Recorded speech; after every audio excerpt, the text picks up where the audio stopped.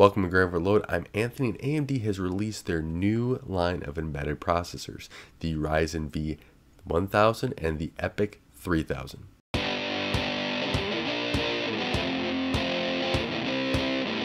The Ryzen V1000 and the EPYC 3000 are the AMD's new embedded processors, and now I feel like now they're addressing the whole embedded market that is out there. Before they were targeting some of the embedded market, but now they got the whole market. They're really making sure that they're going toe-to-toe with Intel in all of these categories that Intel has had their processor line in for a while.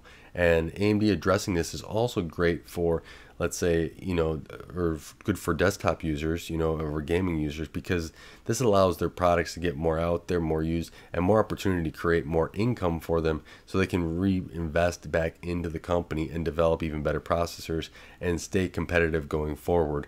And I really like that a lot, that AMD has finally brought competition back, because it's really fun watching Intel and AMD compete again, as we're getting better and better products here, and I hope that that continues for the future as well, which is important to me, that I actually see that in the future. So we'll see overall. But diving in more into these embedded products, the Ryzen V1000 also has not only the Zen architecture of the CPU side, but also has Vega on it, and it has up to 11 GPU compute units on it. And it has 4 cores and up to 4 cores and 8 threads of these Zen cores as well. And you can have 4 displays at 4K also being ran off of these, off of one of these chips as well. And so it has a lot of opportunity here, especially for digital signage, etc., stuff like that. I'll get into target applications here in a second. But as you see here, it's configurable from everything from 12 watts up to 54 watts. And you got your 4 cores, 8 threads. You have everywhere for 3 GPU units up to your 11 GPU units as well. And they all can drive 4 displays. And, some are going to be able to drive those better than others, right? But overall, you also have dual 10 gigabit Ethernet for the high-end chip as well. And this is allowing AMD to basically go after quite a few different areas. And some of the target applications you can go after then is your market of gaming machines, right? So you got everything from casino, arcade, etc. Then you also have your industry controls and automation. There's a lot to do there that AMD can now take advantage of and address. They were in some of these markets before, but now they can really dive in and basically go after every application out there as well. And then you also have the thin clients, office automation. You have digital signage, every POS, kiosks,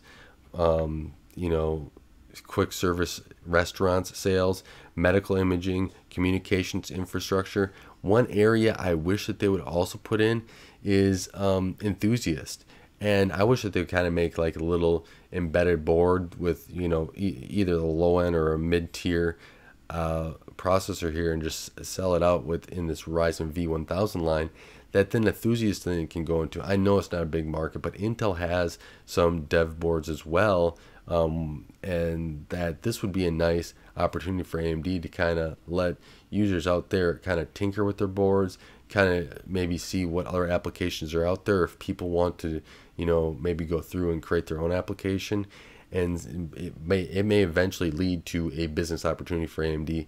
I don't know, but I know I would love to pick one up just to tinker with, and just to maybe even set something up inside my house so that it could basically do some of the processing with some of these configurable devices down to like 12 watts. I think it'd be a great opportunity to really set some stuff up on it for my own self.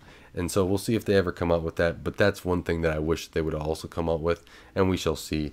But the EPYC 3000 is really a compute powerhouse right now, and as you can see here, it has everything up to 16 cores, 32 threads, and it goes all the way down to 4 cores and 4 threads.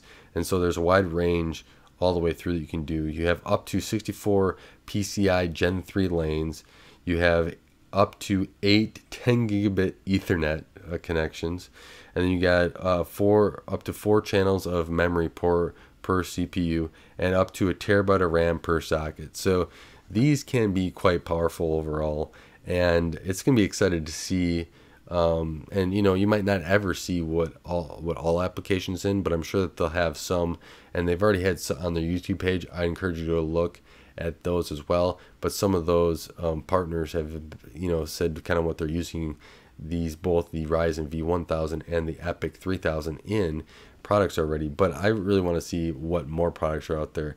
I feel like this EPYC 3000 has a lot of opportunity in the network and the storage world, especially with all the PCI lanes, and as well as those 8 10 gigabit Ethernet connections as well. And so, you know, networking, you can, you know, like I said, you can do a lot. The highlight parallelization, software defined networks, and all that stuff in between there. And then you got you got industry with the high floating points that you have on the Ryzen processors, and the parallelizations. So you got, you know, you can basically take and get a lot done with some of these higher end EPYC 3000 as well, which is going to be great. But then you have all the PCI Express, where so you got the direct SATA and the NVMe support. It's really kind of amazing, you know, everything they got stuffed into one of these embedded processors.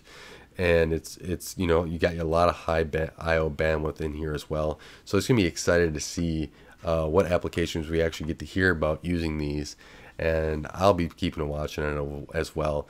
But I'd like to get back, and in closing is that I'm actually glad that AMD has gone into this market and released these. I'm glad they're competing against Intel and getting on every single front, because right now AMD needs to keep that ball rolling, keep that snowball growing here, and keep gaining their momentum to continue to help themselves grow and invest back into R&D, etc., and kind of even grow and make even better stuff that they are on top of what they've already been able to come out with on top of that Zen architecture. So I'm really kind of excited for AMD's future as well. I'm actually excited for the whole industry, because as this competition starts up, it only helps make products better overall, and helps, you know, Intel, even with some of the stuff they've already released in the last year, they've really came out and, you know, addressed where AMD, you know, may have been, where they might not have been, or whatever.